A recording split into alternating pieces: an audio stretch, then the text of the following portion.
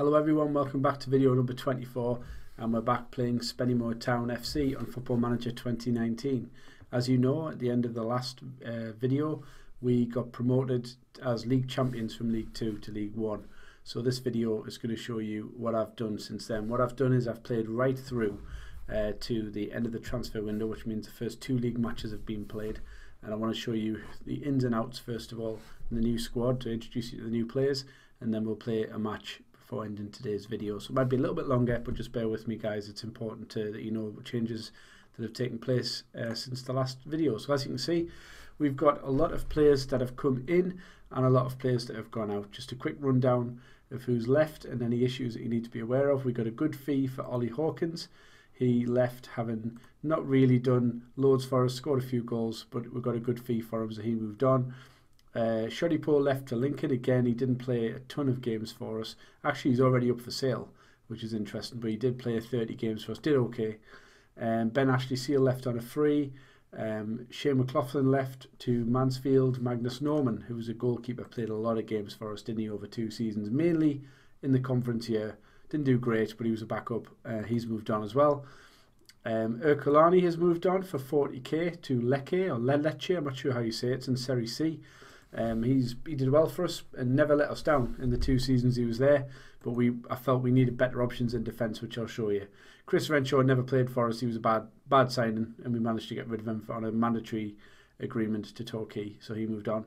Harry Anderson came in January, but he moved straight on to Bolton. We got 53k for him. To be fair, we made money on him, even when you include the wages, so I was happy to get rid of Harry.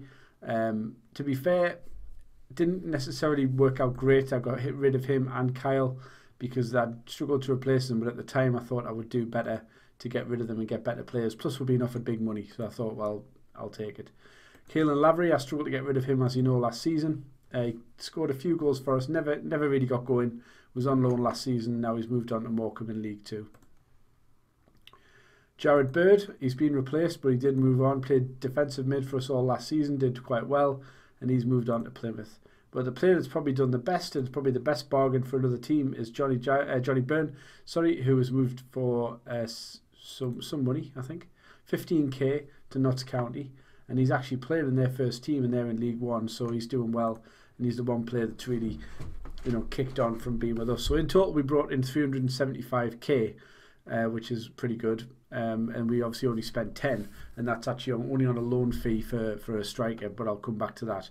So just going straight from the top then, guys, the purpose of the transfers was to just get better players in, and I've got Dion Pereira as a winger, and he's come from Watford. He did join us at the end of the season, but obviously before we switched over, so that's why that looks like he's been there 2 seasons. He actually hasn't. He played a couple of games in the Premiership, and he gets his chance on our attacking left midfield. Defensive mid, Matthew Worthington, he's replacing Jared Bird.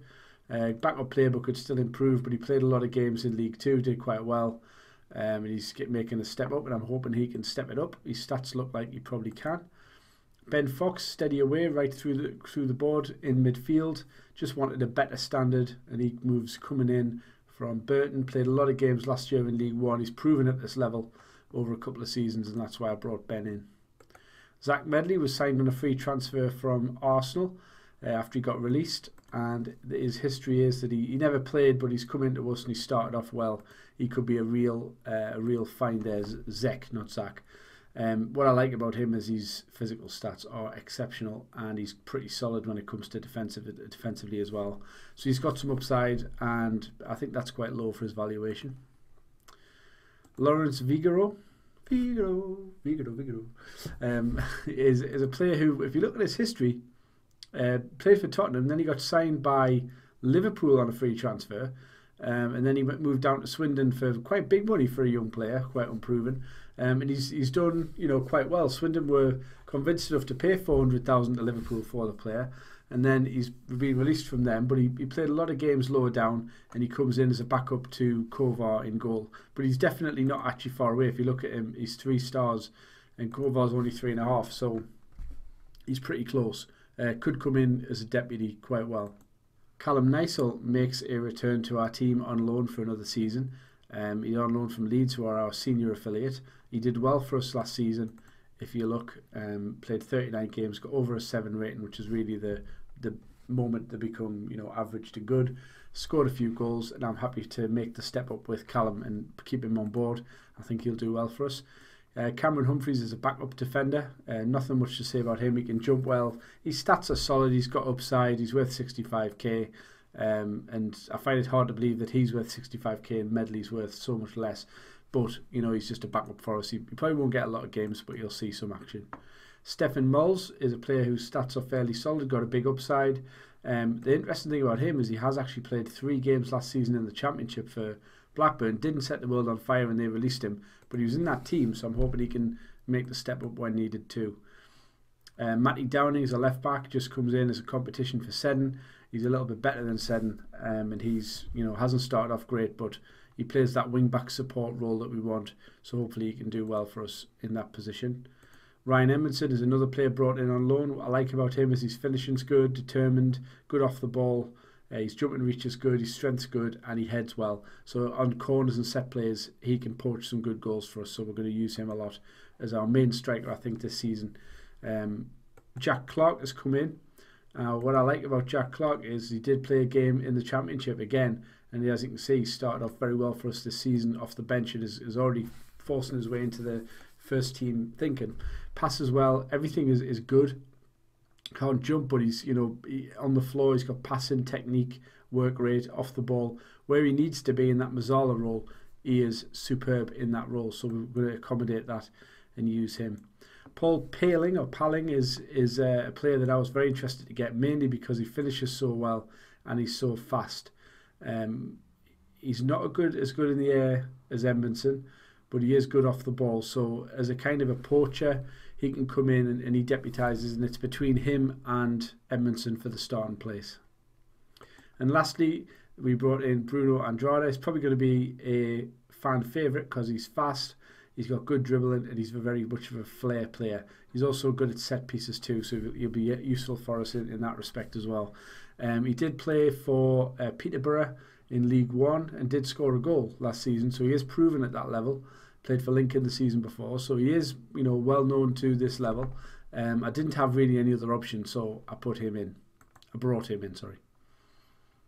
And there you can see the team are all pretty much 3 stars across the board. Mick Roden's still doing well. He's actually progressing quite well. And we've still got Ethan Robson, Seddon, all the guys you'll recognise. William Tomlinson's in there. And if you look at the squad status, I've pretty much put it in the way that I think that the team's going to line up. We've only got 3 key players as far as I can see: Medley, Kovar, White. And we've got first team players Edmondson, Pereira, Downing and Sterry. Largely, and the rest of the midfield's pretty much open there. I've got Andrade in his rotation, but to be fair, he is a first team player. There's nobody else really to play him, and I've got him as an inside forward attack on the right hand side, so I'm working on him. I've set the training up so they're all going to work on that too. We've got a good balance of left and right footers, and I've got Worthington in there too as a rotation. I've left the strikers both as rotation players as far as I can remember. No, I've got Edmondson as first team. I might change that if there's any change. But for today's game, as you can see, that's how the team lines up essentially here. We've got Pereira as he's more comfortable as a winger, but what I want is my 2 inside forwards, and I've got him training in that role. We've got Clark, I'm going to put him as a Mazzala support, really try and use him to the best of his abilities. Fox and Worthington, everybody's very comfortable where they play. I've got Edmondson up there as a poacher, trying to get on the end of. I'm quite happy. I think I might just use him as a winger, supporting winger, but I want Andrade to be that attacking inside forward. So when the play goes down the right, he can poach off his crosses, and everyone else can do the job well. And obviously we've still got Kovar. So that's going to be it for a second. I'm just going to check on the set piece takers. Just make sure that everybody is where they should be. We may as well do that together, guys. Why not? It's the first video. So corners, we have right, we have Tomlinson, and left we have Andrade, and that's basically it really. Free kicks, we're going to have Ethan Robson on the right and left, and if he's on the pitch, we're going to have Andrade as well. So we'll leave them two. Direct free kicks. I think I have got direct small chance of shot. We'll have the same again. Indirect wide and indirect deep. Quite happy with that. So throw-ins, we'll just give them, everyone's pretty much the same. Downing will take it, or Sterry, and that's fine. I might have Ethan Robson, in fact, taking those.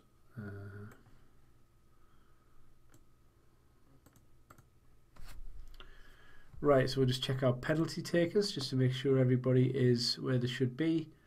It's probably going to be Edmondson, Andrade, Paling, and Ethan Robson, and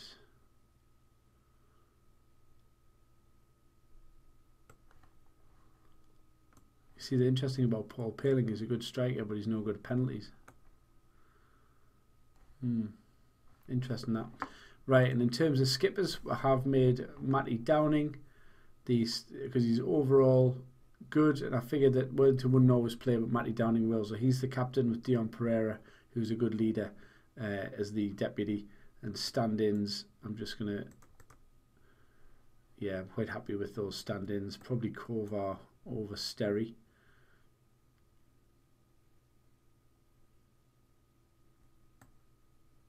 Yeah, I think give him that responsibility.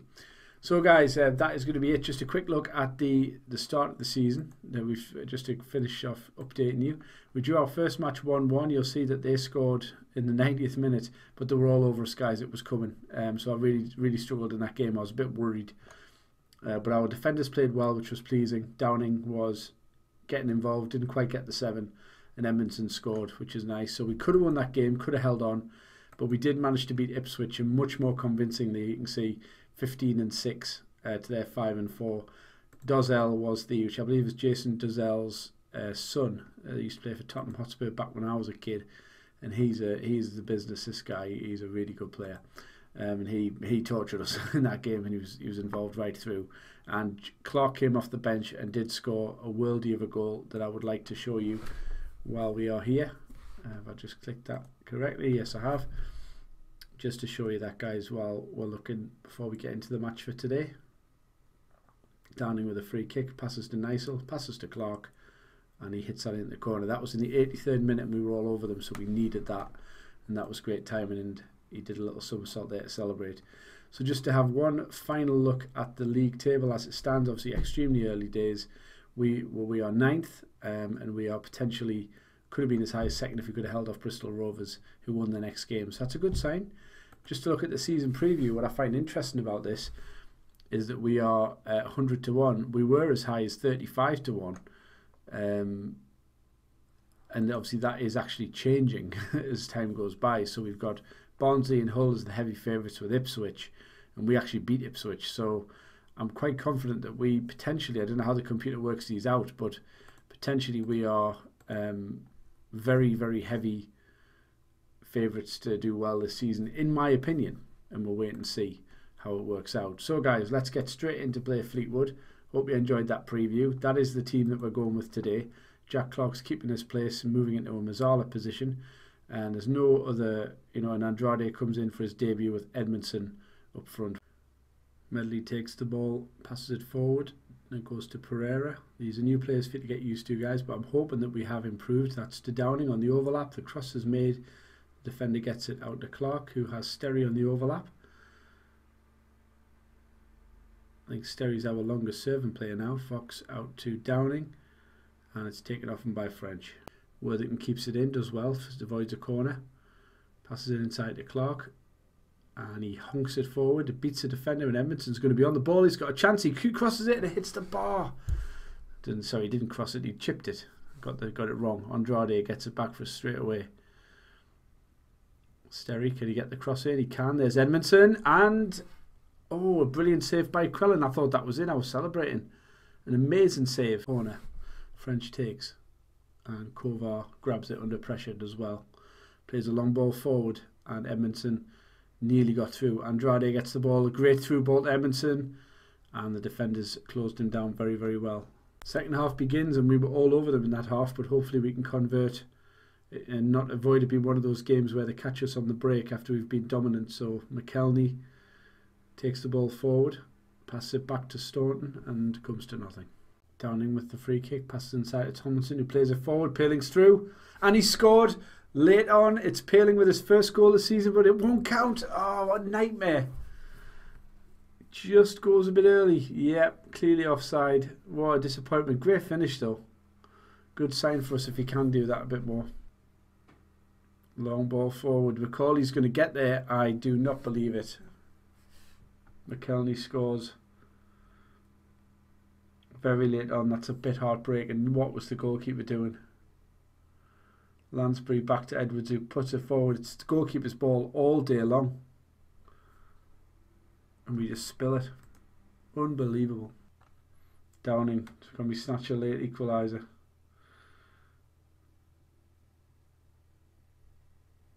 Downing again plays it low. Inside to Anderson. We shoot and it goes just over the bar.